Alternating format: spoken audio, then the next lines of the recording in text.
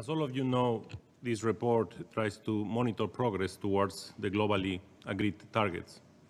And we are now only 8 years away from 2030, but as we show in this report, the distance to reach many of these SDG 2 targets is growing wider each year. But the report doesn't want to stay just by giving the photograph, which is not a good photograph, as this was mentioned before, but also to try to dig deeper how we can handle with existing budgets and existing government support in food and agricultural sector to try to improve and accelerate the process to the food system transformation. But let me, before we move into the details of the report and the results of the report, let me first go through some clarification of the core definitions that we use, so that nobody gets confused with the different numbers. This report works with two core definitions. The first one is chronic undernourishment, which is severe food insecurity and is a long-term inability to meet food requirements. The second definition is moderate or severe food insecurity combined, and is when people face uncertainties about their ability to obtain food and have been forced to compromise on the nutritional quality or quantity of food that they consume. And the third definition, which is not in this report, but is in the Global Food Crisis report, is crisis-level acute food insecurity, which is the sporadic, sudden crises that can limit people's ability and access to food in the short term to the point that their lives and livelihoods are at risk. The numbers of chronic undernourishment reported on SOFI and the numbers of people facing crisis-level acute food insecurity reported in the Global Food Crisis report are not comparable. One is chronic, long-term, the other one is short-term. But if people facing acute food insecurity get the assistance they need in the short term, their situation will not become chronic. So for this year, and as you have heard, for chronic undernourishment, we are facing as much as 828 million people facing hunger in 2021. For moderate and severe food insecurity, there are 2.3 billion people that lack access to adequate food in 2021. And for acute food insecurity, we have, according to the Global Food Crisis report, based on IPC acute food insecurity assessments in food crisis countries, it was reported 193 million people in 53 countries and territories in 2021. But in addition, WFP has done also an effort through their CARI survey to increase the number of countries to 82, applying their methodology to additional 29 countries to the ones of the IPC, the 53 countries. And these reports bring up to the 345 million people in 82 countries with acute food insecurity in June 2022 that was reported by David Beasley. So it's very important to understand those differences. So now let me move quickly with the numbers because you have heard all of them. Of course, we have the 828 million people that face hunger. The pandemic has widened existing inequalities, heightening the challenge of eradicating hunger. And our updated projections indicate that more than 670 million people may still be hungry in 2030, far from the zero hunger target and the level that was in 2015, the year where the SDGs were agreed. Beyond hunger, more than 2.3 billion people in the world lack access to adequate food in 2021. Moderate or severe food insecurity remains stable at global level, but severe food insecurity increased globally and in every region of the world.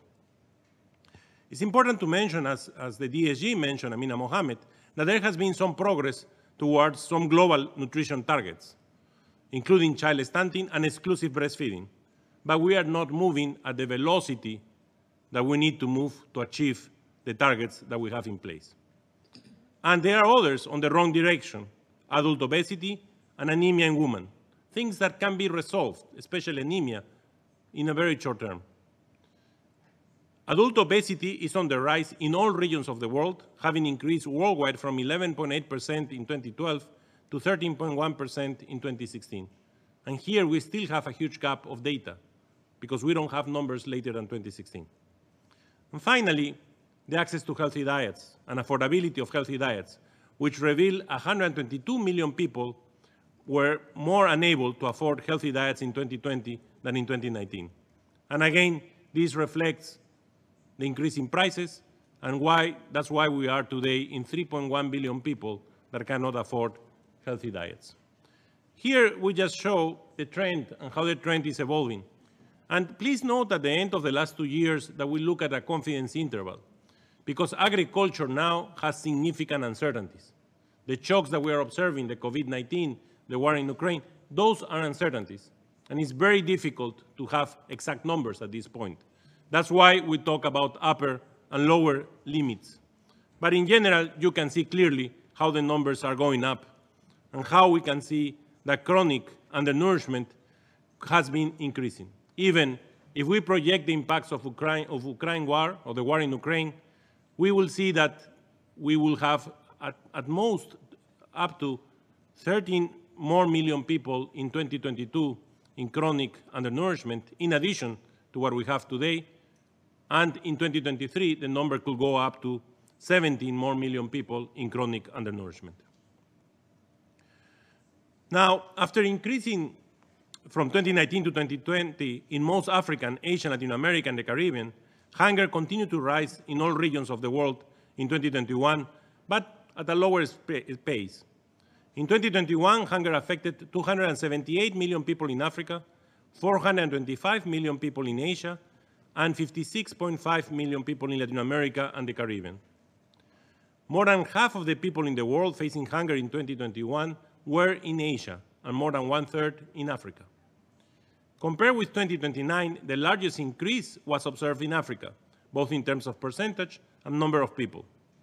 The increase in Africa was driven largely by rising hunger in Middle Africa, where prevalence of undernourishment increased 4 percentage points in 2 years to about 33% in 2021, affecting nearly 1/3 of the population. The rising hunger in Asia was driven mostly by Southern Asia, which is also the sub-region with the largest number of people facing hunger. Nearly 617 million people may still be facing hunger in 2030, based on updated projections of the prevalence of undernourishment, far from zero hunger target. The pandemic implies an increase of 78 million undernourished people in 2030.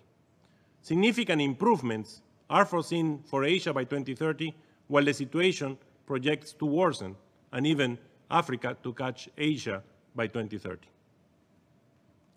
The same figure we observe when we look at our indicator of food insecurity experience scale, of moderate and severe food insecurity. But the important thing here is that after increasing sharply in 2020, the global prevalence of moderate or severe food insecurity remained mostly unchanged in 2021, although we were expecting it to reduce. But the severe food insecurity, consistent to our POU indicator, our chronic undernourishment, rose higher. And the region where the increase is the highest is Latin America and the Caribbean. And that's a big surprise, because this is the breadbasket of the world, where most of the food is being produced.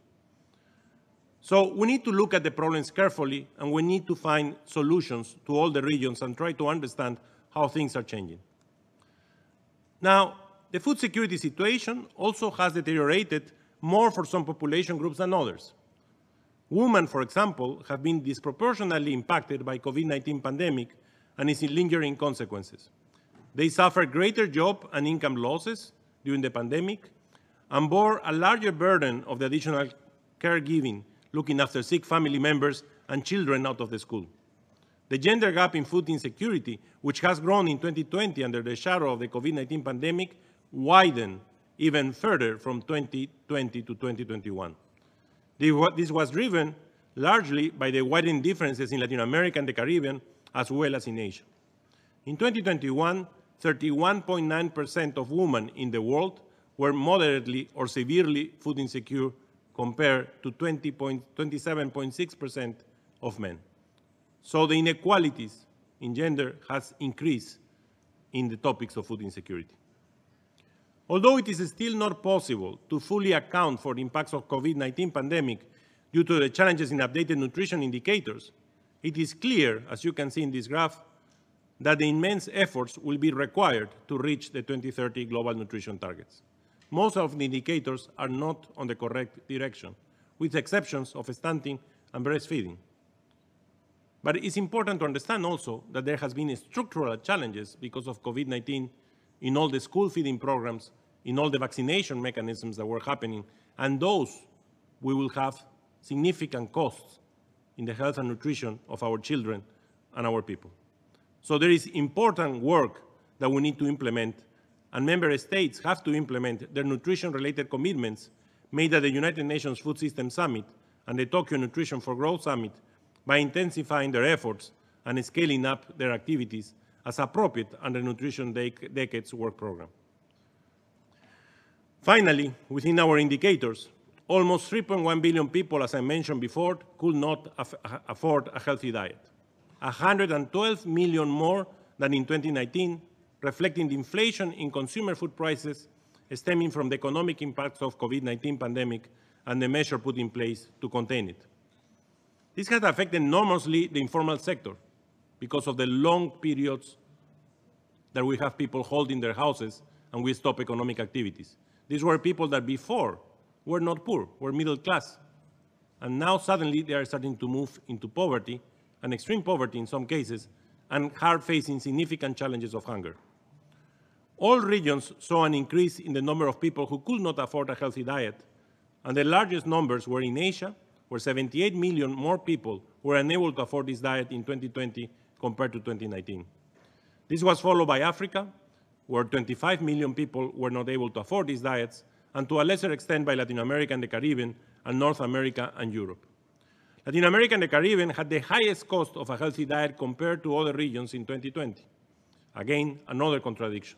And it is followed by Asia, Africa, North America, and Europe and Oceania. Between 2019 and 2020, Asia witnessed the highest surge in the cost of healthy diets. So, what we can do and what we are trying to push in this SOFI publication. The setbacks that we are seeing in food insecurity are enormous, and they are a significant challenge.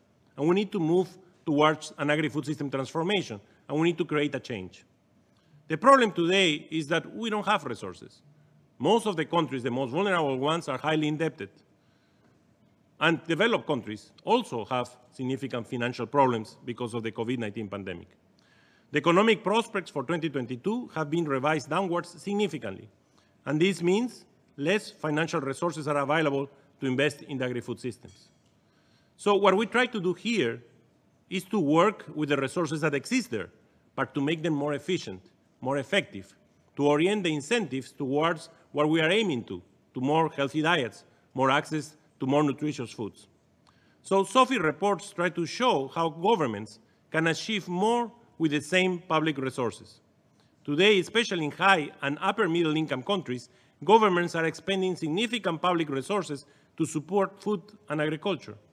But the different support measures being used, as are displayed in this figure, can distort prices, trade, production, and consumption decisions. Worldwide, support to food and agriculture accounted for $630 billion per year on average over 2013 and 2018. Producers take the lion's share of all this support globally, about 70%. About $111 billion were spent yearly by governments for provision of general services to the sector, while food consumers receive $72 billion on average per year. Most of the support producers get is through price incentives. And these include border measures on imports and exports, such as import tariffs against trade, quotas, export taxes, bans, licensing. So we are creating distortions. Also, market and price controls, things that we know are not efficient, and minimum producer price policies. Overall support to agricultural production largely concentrates on staple foods, dairy and other animal source protein-rich foods, especially in high and upper middle income countries. Rice, sugar, and meats of various types are the foods most incentivized worldwide, while producers of fruits and vegetables are less supported overall or even penalized in some low-income countries. So, colleagues, this needs to change. We are doing the opposite that we are talking. We need to change abruptly what is happening. And this report presents scenarios up to 2030 whereby public support to farmers is reallocated by all countries to prioritize the production or consumption of those foods whose current consumption levels are below the necessary dietary requirements of healthy diets. We call these foods priority foods and are targeted in the scenarios. If you look at this graph, you will see in green the fiscal subsidies to consumers, in orange the fiscal subsidies to producers, and in blue, light blue, price incentives. Just if we look at the price incentives, we will see that if we change and repurpose them properly, we'll also reduce the cost of nutritious foods, which is what we want, so we can have better access and affordability to healthy diets. But greenhouse gas emissions will fall also, without other trade-offs seen in repurposing fiscal subsidies. So it's an option that could help us to improve the way we produce and to target properly what we really want to incentivize today. Other types of repurposing, like for example, fiscal subsidies to consumers, what we have here in green, could create a significant negative effect to farmers, although it could increase affordability to healthy diets. But will also create some other effects that we will need to look at. So understanding the trade-offs of the choices we make will be central for the future and to be able to make policies that really move towards what we are saying and what is being recommended. There are other important considerations for policymakers when considering opportunities for repurposing border measures, price controls, and fiscal subsidies to consumers. We need commitments and flexibilities, and we need to follow what we have agreed with the WTO rules. Repurposing of support may not be fully equitable, and here is where we need to bring ways to support the ones that we lose. So to avoid the trade-offs, it may be necessary to set up new fiscal subsidies to consumers or use proper social protection systems. Where agriculture is still to the economy and job generation, governments should spend more in a well-prioritized provision of general services. And international development finance will be needed for low-income countries and perhaps lower middle-income countries, given that they have smaller amounts of mechanisms of resources to repurpose. So, colleagues and excellencies, in conclusion, this year's report should dispel any lingering doubts that the world is moving backwards in its efforts to end hunger, food insecurity, and malnutrition in all its forms. The current recessionary context made it even more challenging for many governments to increase their budgets to invest in agri-food system transformation. At the same time, much can and needs to be done with existing resources. This is the third year I personally come to report to these sessions, and it's the third year that we come with bad news. It's very important that the next year we come with good news. Thank you.